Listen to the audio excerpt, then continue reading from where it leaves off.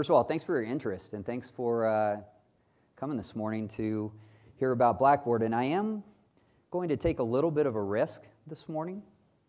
I'm not going to talk about the education community, a broad vision for education. I'm not going to talk about what's happening with the world of the learner and how technology has impacted their expectations and what they want to see out of experiences and their relationships with institutions. There have been a lot of people that have talked about that at this conference. I'm going to talk about Blackboard. And so if you're not interested in Blackboard, please leave now. It'll be a lot less disruptive than if you left later in the presentation. But the reason I'm going to talk about Blackboard is, first of all, this is such a unique gathering of partners, potential partners, clients of ours. And in the meetings that I have here, as well as individually with clients and partners, it's the first question that I get. What's going on at Blackboard? What's happening at the company? What are you thinking about, and what's the direction of the company?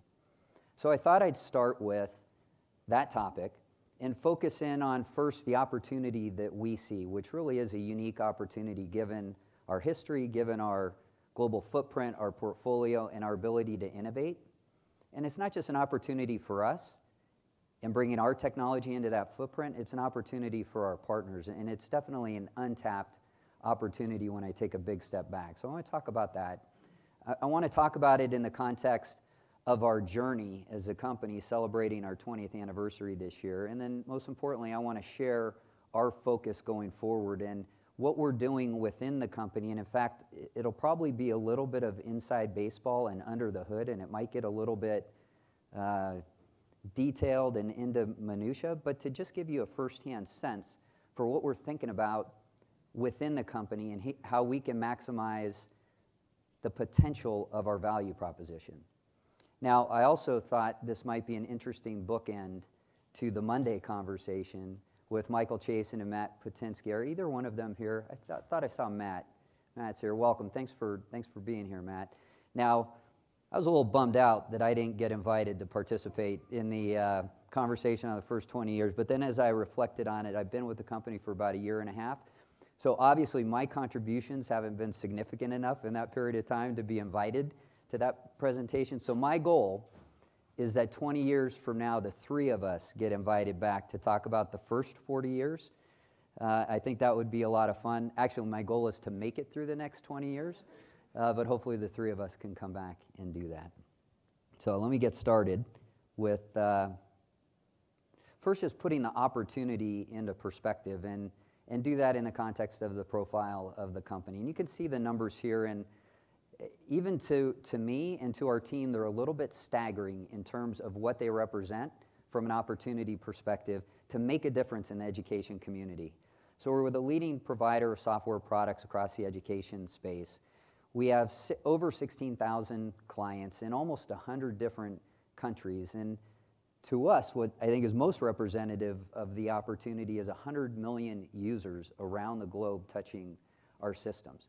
Our footprint today is about 27% outside of the US and growing and expanding every day. That happens to be the fastest growing part of our business. So those numbers right there really represent the opportunity in front of us. And again, when I say us, I don't just mean Blackboard, but when we close our eyes and think about us bringing innovation and technology and putting it into the hands of 100 million users that are touching our system, yes, that includes our technology and our broad portfolio, but it includes our partners and working with our partners to bring the benefits of their technology into that footprint to make a difference in the world of education. I know that this opportunity is what gets our employees up out of bed every day and makes them excited about working at Blackboard. They don't give a rat's ass about order, sales, profit, and cash. They care about making a difference in the world of education. I know when I talk to employees that came through companies we acquired over time, one of the things that they found exciting about being part of Blackboard was the opportunity to make a bigger difference by being part of a company that has access to this kind of footprint. When I talk to our partners, that's what gets them excited about working for us, the ability to make a difference in this kind of footprint. And one partnership that we announced over the last year that we're really excited about, because I think it brings two global leaders together to really focus in on this opportunity, is our strategic relationship with Watson, where, and in fact, Katie will be talking about that later today, where we're really excited about bringing our system of engagement, their system of insight with Watson together to look at the huge data sets that are relevant within this footprint and we have access to do some very new and innovative things in the world of education and bring it into our footprint globally. I know for me as an aerospace engineer, this is why I came to Blackboard. I didn't grow up in the education space. I grew up as an aerospace engineer, but was motivated every day to get the benefits of technology and aerospace solutions into the hands of people around the globe to make a difference in their world, and that's what makes us excited every day.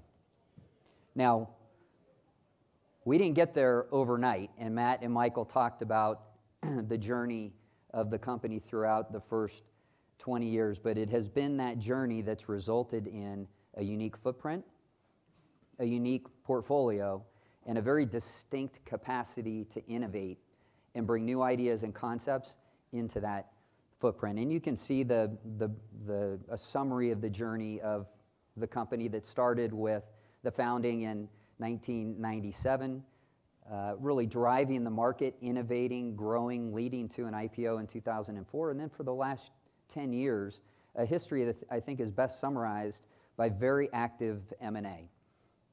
24 acquisitions of wonderful companies and technologies, and most importantly, talent that we brought into the portfolio, including a go-private transaction with Providence in 2011. Couple thoughts that I have on this journey. One is, the way we got here was distinct.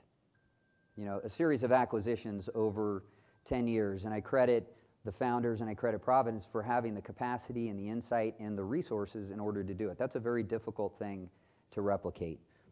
Also, when I think about the path forward, it looks very different than the path looking backward. The next phase of our journey will not look like the prior 10 years, and it's not that we won't be interested in making acquisitions. We will. But our focus within the company right now, if I were to characterize it, would be 99.9% on tuning the organic engine of the company. And what I mean by that is the strategy and the structure and the systems that are required to take the portfolio that we have, innovate within that portfolio, innovate across the portfolio, bring new concepts to market, and make those accessible to our global footprint. That requires a totally different set of strategies, structure, systems, and even culture within the company than a company that really in a holding company mode is acquiring technology and businesses over time. And if you've been associated with Blackboard or partner with Blackboard over time, I think that distinction will be really clear. The last comment I'll make about the journey is it's nice to be in a private setting. And we won't always be in a private setting, or we won't always be owned by Providence Equity Partners that owns the company today. But I've run companies that have been publicly traded. I've run privately traded companies. And I will tell you, the benefit of being private for us allows us to focus, to keep things really simple. And our conversations are not at all associated with quarterly earnings, sales, profit, cash, when we're going to break even, when we're going to be cash flow neutral. We never talk about that. We have one group of investors, we're aligned with those investors, and our focus is really simple and clear, and that's realize our potential in maximizing the impact that we can have on our clients, balance the tension between the lens of our clients, employees, and our owners, and the good news is those overlap. If we're satisfying our clients, we're growing our business, creating a great environment for our employees, and our owners are going to be really excited about that. So it really just lets us focus and keep things simple on building value for our clients and making a difference for the community over the long run. Everything else will take care of itself. So it's just a perspective on our journey that if you're not inside the company and are part of our conversation, you just might not have an appreciation for the way that we're thinking about things. But it does start every day with making that difference on our clients. So let me get into talking about the path forward and us realizing the potential of our value proposition that really starts with this broad and deep portfolio, our ability to innovate in the portfolio and add to the portfolio, and then taking a big step back and talking about the fundamentals that we need to be great at so that we can deliver for our clients. So it starts with this portfolio of solutions. And just in conversations over the last couple days with partners and with clients, I've gotten the reaction, oh, I didn't know Blackboard did that. And so what I thought I'd do is just describe this is what we do. And we think about the products and the solutions that we bring to our clients in really 4 distinct buckets. The first on the left-hand side is teaching and learning. Now, for those of you who think about Blackboard as an LMS company, and we're much more than an LMS company, those products and capabilities are really embedded in this left-hand side of the chart. So it's our Learn products, it's our collaboration tools, and it's our mobile products that are really persona-based around BB Student and BB Instructor to drive the learning experience. The second major bucket is our community engagement solutions that bring students and faculty and parents together to really focus on and drive student success. Those are mobile communication apps, they're web community manager apps, social media managers, mass notifications.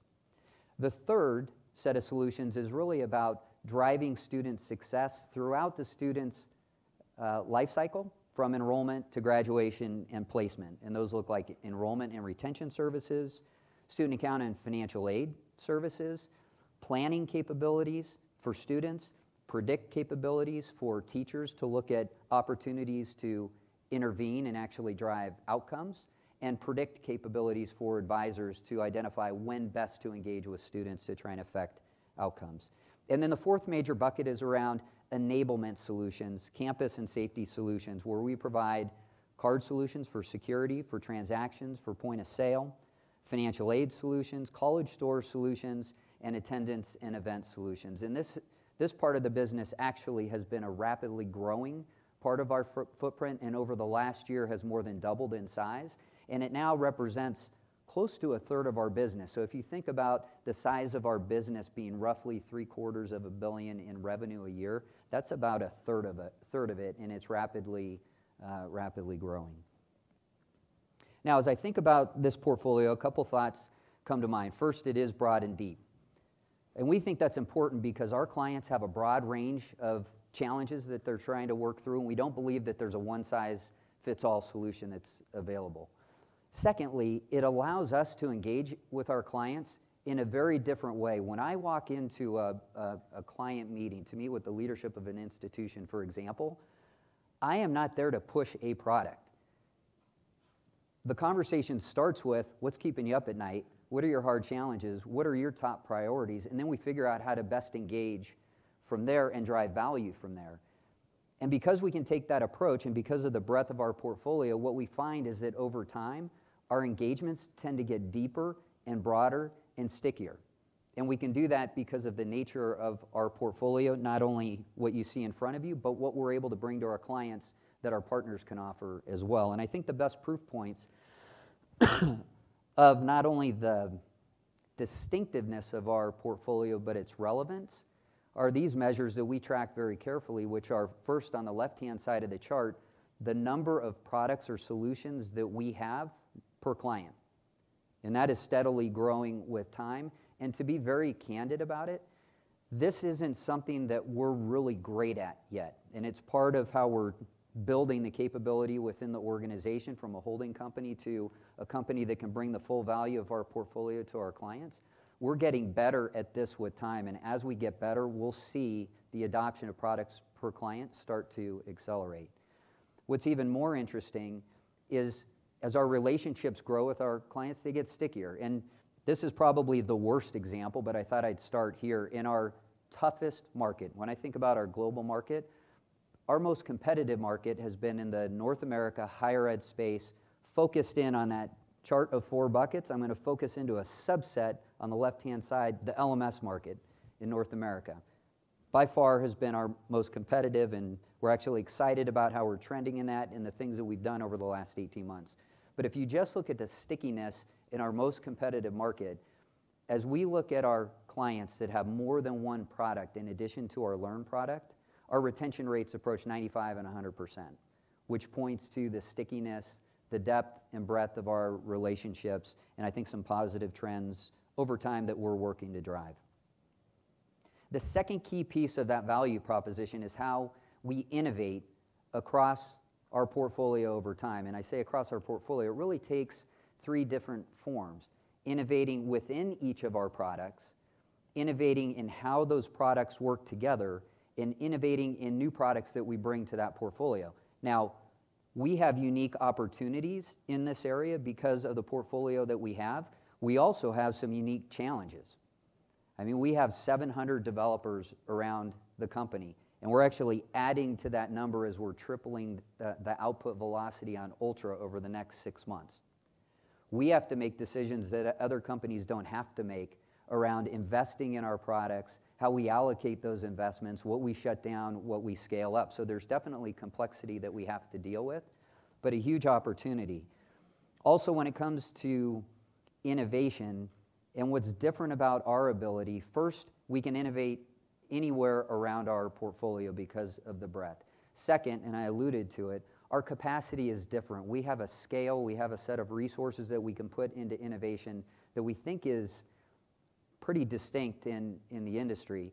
And then third, because of 16,000 clients in 100 different countries and 100 million users, we have incredible insight into data and data sets that we use in a very real way to drive innovation into our products, into various releases, and around our portfolio. I listed some examples of recent innovations, and some of these are as recent as yesterday. And if you had a chance to read our blog on our latest Learn release and are interested in it, I would encourage you to do so, because it does, with total transparency, talk about our strategy of investment in this area and some great technology that we brought to market, including SaaS as an option for our self-hosted and managed hosted clients, including Ultra and the rollout of new features and functions that we've delivered just in this latest release. But I think most interestingly is the one at the top with Ally, which is a very unique technology that we've now brought to the market that allows institutions to actually assess their course material for accessibility, score it so they can see how they're doing, recommend new formats, and actually change automatically formats to make content more accessible and available to students in their institutions. We have a couple that are on the chart that I won't mention in the interest of time, but I think you get the gist of our ability to innovate within our portfolio, how our products are working together, and bringing new products to our portfolio. The last thing that I just want to touch on in the last 5 minutes is getting back to this picture of the journey that the company is on and how our focus looking forward is very different from our focus looking backwards. As you think about a company that starts in 1997 and then builds itself up through acquisitions and now is looking at realizing the potential of that broad portfolio, integrating across it, how we innovate in that portfolio, and how we bring the benefits of that innovation to a very broad global footprint, it's very different. The strategy looks different, the structure and the systems need to look different, and the team and the culture needs to look different. And we've really zeroed in as a leadership team. We have broad conversations around this from a structure and system standpoint to 3 areas where we have to have complete operational excellence, and we're driving it into everything that we do around, first, our products, and making sure that we innovate, develop, and deliver products in a reliable way, in a transparent way, in a way that meets the needs of our clients. How we support all of those products so that our clients' experience with every one of our products from the time that they sign the contract till the time that they renew is absolutely outstanding. And then in the effectiveness of our team, we don't have teams that are out meeting with clients that are pushing individual products. When we acquired companies, that's what the teams look like. But today, we have teams that go out and engage with clients, understand their hard problems, and then figure out how to bring the breadth of our portfolio to solve those problems. It's a totally different challenge, and so we've had to really retool our teams, turn over our teams, train our teams so that they can engage in that conversation and we can realize the true value of our value proposition, because we know that we can talk about bringing the breadth of our portfolio to our clients and innovating for them, But if we're not great at these fundamentals, we're not going to have the potential to have a great relationship with them. If they're not satisfied with our product and their experience and our teams that engage with them, we'll never have a chance to realize that potential. So we realize that meeting that potential starts here with a focus on the fundamentals. The last thing I'll touch on is the shift in culture of the company. And I know in talking about the culture of a company, there's probably a distribution in the room of how people react to that term. And I know that it can be associated with something that's touchy-feely, soft, and ambiguous. So I'll just give you some insight into how we're thinking about it. The culture of the company is about as hard of a topic as you can get to, and here's why. We know that our value proposition to our clients isn't based on our opinion. It's based on results. If they're satisfied with our products, if we're making a difference in their institutions and with their learners, if their experience with us is off the charts and customer satisfaction is high, and if our retention is high, those are the hard results that demonstrate that either our value is there or it's not there. It's all about hard results, but we know that it's people and teams that do the work that generate those hard results, and it's the culture of a company that sets the context for people and teams to either be their best on one end of the spectrum or to be their worst on the other end of the spectrum. And so we're focused within the company on trying to build a culture that's based on and rooted on values that we know represent the kind of partner our clients want to work with. Values like integrity, excellence, innovation, and accountability, and a set of mindsets that allow us to work together as an integrated team to bring the best of the company to our clients. So I'll stop there in the interest of time.